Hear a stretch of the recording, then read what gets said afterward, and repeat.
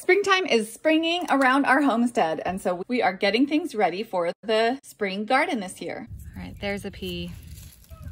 Peas are coming up, so that is good.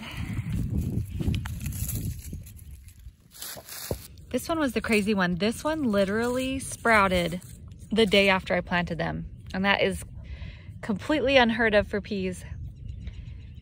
The rest of them are more like this. There's one. Here's a spinach that I planted last fall, and there are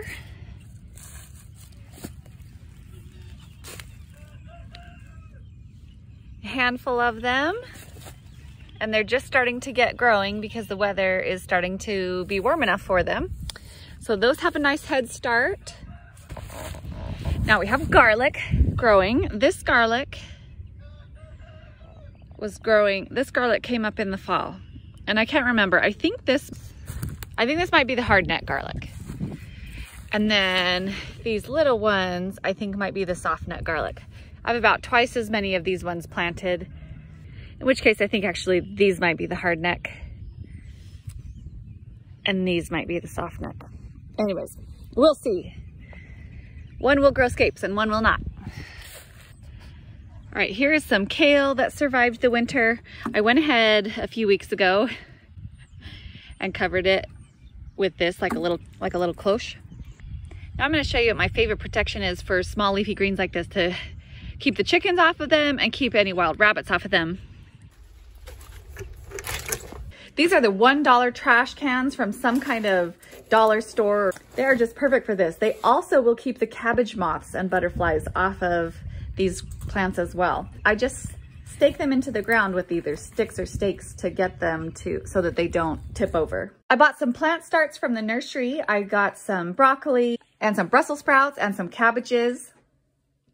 And I'm getting those into the ground right now and mulching them with some old hay from the cows. I did my best last fall to get the whole garden covered with leaves. I'm the crazy lady who drives around neighborhoods and picks up bags of leaves that people put out for trash collection. And I spread those over my whole garden.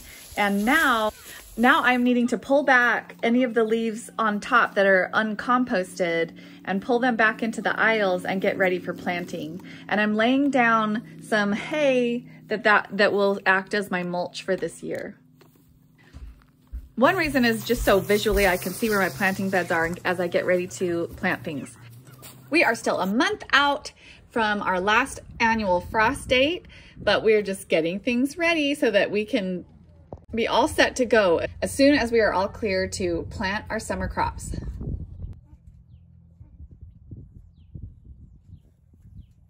I continue to not be sorry about any of the bulbs that I planted in the fall.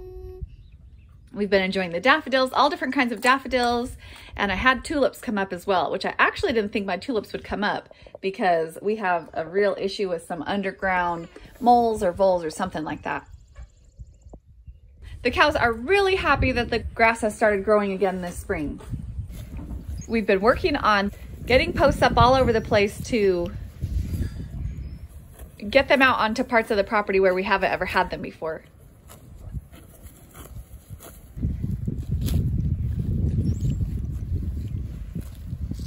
Did you eat the dandelion? Was that yummy?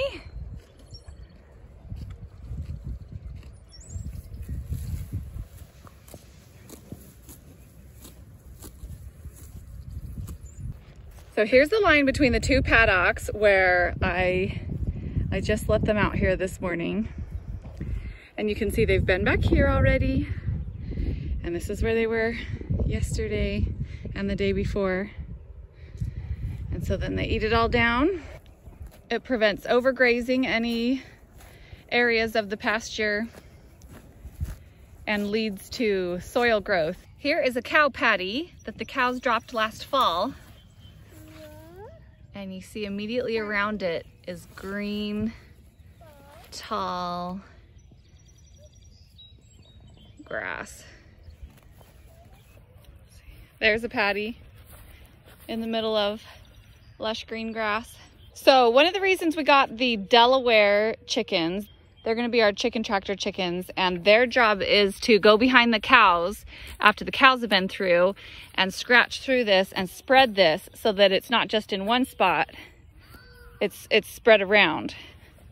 So those chickens will be a symbiotic part of our system here in the pasture. The last couple weeks have been just beautiful and we are enjoying the spring. We're so happy to be getting back outside again. We're getting sun-kissed cheeks and arms, and we're just enjoying all the things that our homestead has to offer us.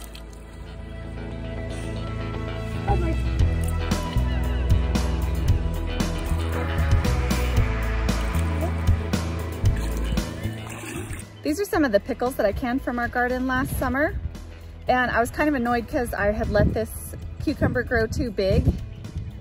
And so it made these really big fat slices. But then one of my kids said they would be perfect for hamburgers. So that's what we're going to use them for today.